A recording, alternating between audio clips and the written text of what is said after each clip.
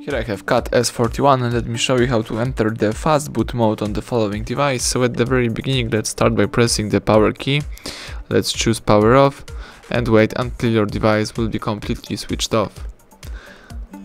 Afterwards, you have to use the following combination of keys, power key and volume up.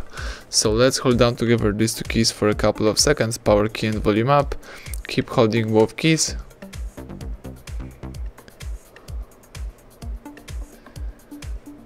And release them as soon as CAT logo pops up in front of you. Wait for the Android system recovery. Here you can navigate by using both volume keys and confirm options by pressing power key. Let's scroll down to the second option, which is reboot to bootloader, and press power key to choose it.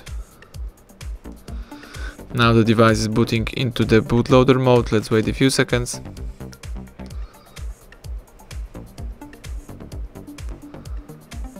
And that's it. As you can see, this is the Fastboot mode of the CAT S41. So you can use the Fastboot right here, or you can simply quit it by pressing power key. Let me show you. If you would like to quit the CAT Fastboot mode, let's press power key for a long time. And release power as soon as phone goes black. Now press power key again to switch on the device. And the CAT S41 is turning on. Let's wait a few seconds.